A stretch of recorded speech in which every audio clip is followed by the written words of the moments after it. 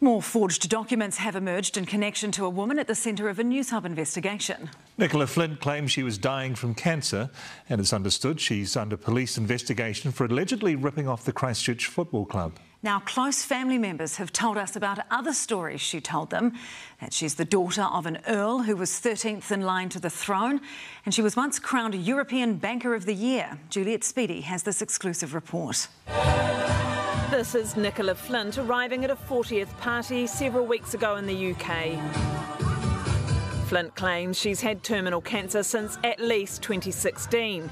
She's told those close to her she is currently undergoing aggressive cancer treatment that's far better than she could get in New Zealand.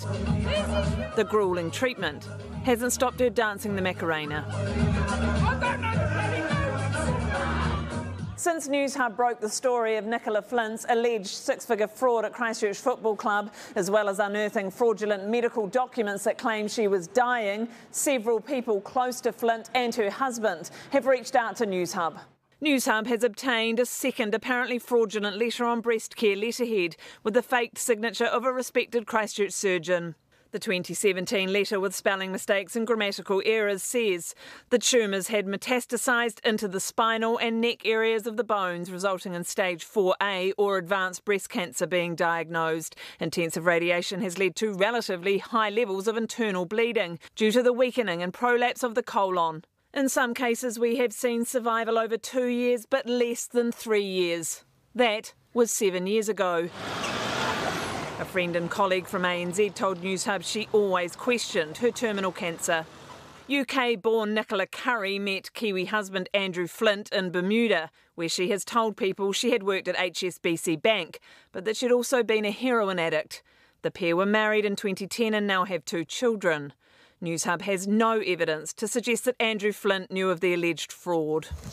We have spoken to numerous sources close to Nicola Flint and heard the stories she has told them, including multiple cancers and ailments. Did you ever believe what she told you? Other stories close family said she told them include: she was the daughter of an Earl who was 13th in line to the British throne, but she was written out of the will. Her ex-husband bought a yacht and got lost at sea, presumed dead. She won $500,000 working for HSBC after being awarded European Banker of the Year, but lost the money paying for her mother's court case after she allegedly ran over a pedestrian and murdered her husband with a pillow. The Flint St Albans home now sits empty after the family abruptly left the country in December. Neither Nicola Flint nor her husband have responded to repeated requests for comment. They both remain in the UK, while police here continue to investigate. Juliet Speedy, Newshub.